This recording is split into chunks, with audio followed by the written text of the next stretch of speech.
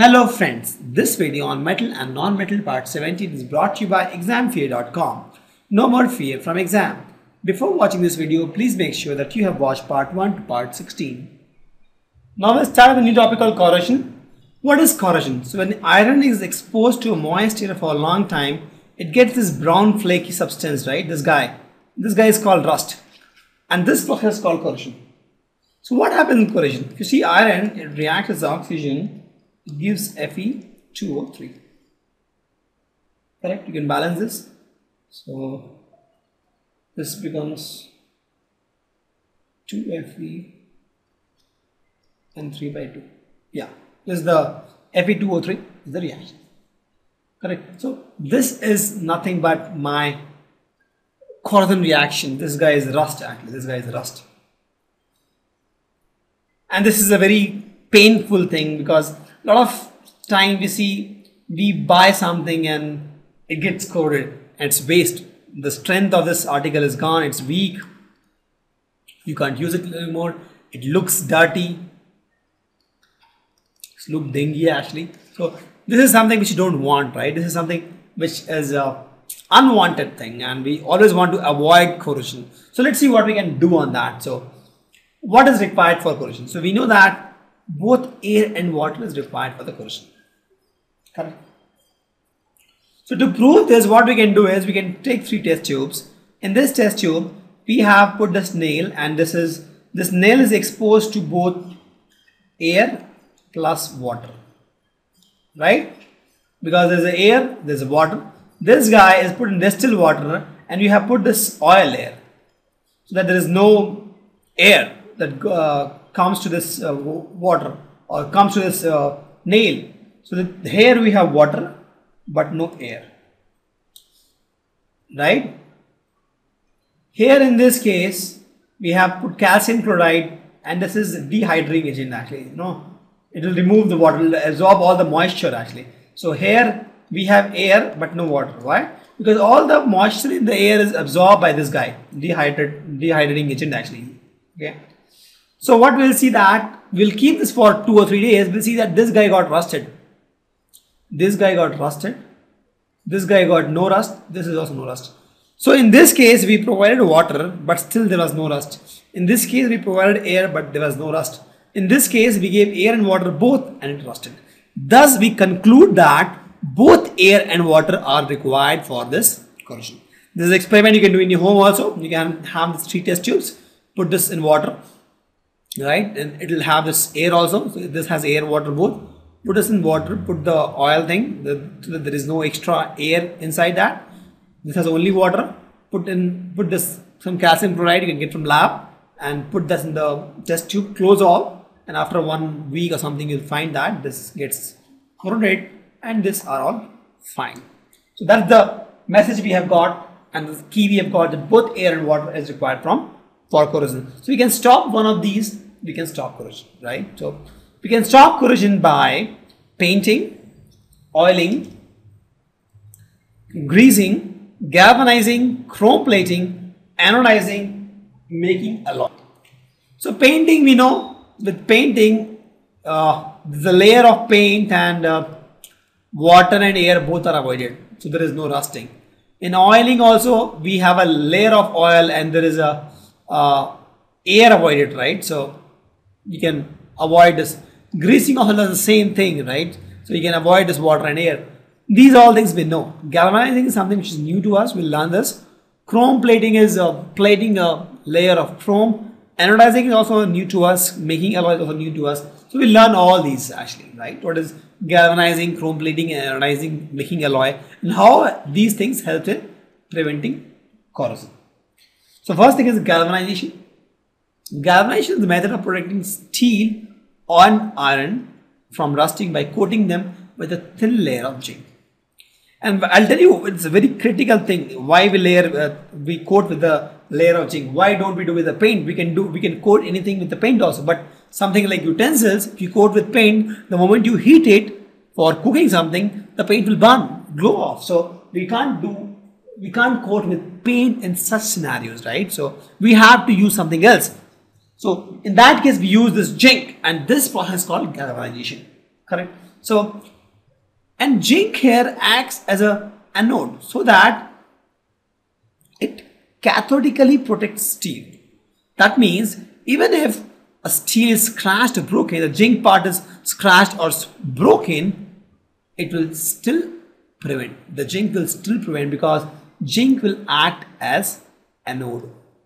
It will still prevent. Let's explain this why. So the method of galvanization is like this. We have two methods. One is hot dip galvanization. The other is electroplating. See, I'll tell you how this sacrificial thing works. So if you see Fe, when reacts with oxygen, becomes Fe2O3. So gradually what is happening is Fe is becoming positive, right? So iron is losing electron for corrosion, correct? And when it is losing electron, it is mixing with oxygen. So what this guy is doing, zinc is acting as anode. Anode is something which takes electron, right? So whatever extra electron it has given, this zinc will take it. Zinc will take it and it won't allow iron to get rusted. Correct? Because anode takes electron. So zinc will take electron and it won't allow iron to rust. Correct? See, iron has a tendency to lose electron. So iron will lose electron anyway, right? Now, if this electron is taken by oxygen, it rusts. If this guy is taken by zinc, it won't rust. So that is happening here. So the moment this extra electron which iron has loose is taken by oxygen, there is a rusting that gets Fe2O3. But the extra electron, whenever it comes, zinc takes it, then oxygen won't be able to take it, right? If zinc takes it, then that means Fe2O3 is not formed, and that's how it prevents rusting. Hope you understand this. The sacrificial anode, you can say, where zinc will take the extra electron. Zinc will not allow oxygen to take the extra electron. Correct? Now let's go and do understand these two methods: hot dip galvanizing and electroplating. So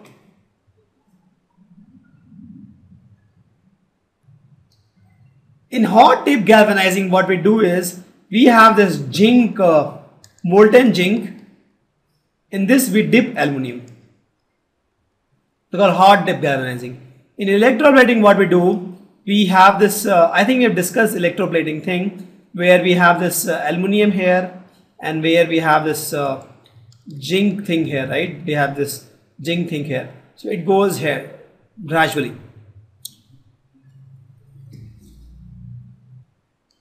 So in this case, this is aluminium and this is made the cathode actually. And you have some anode and you put some battery in this, right? So what happened is this has some zinc solution actually. Let's suppose it has zinc ion in zinc sulfate form. Zinc sulfate, this guy has a negative electrons.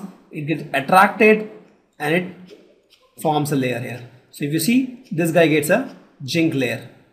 Correct? Hope you understand this. You have this beaker. In this you have molten zinc sulfate solution, and then you pass the electricity, right?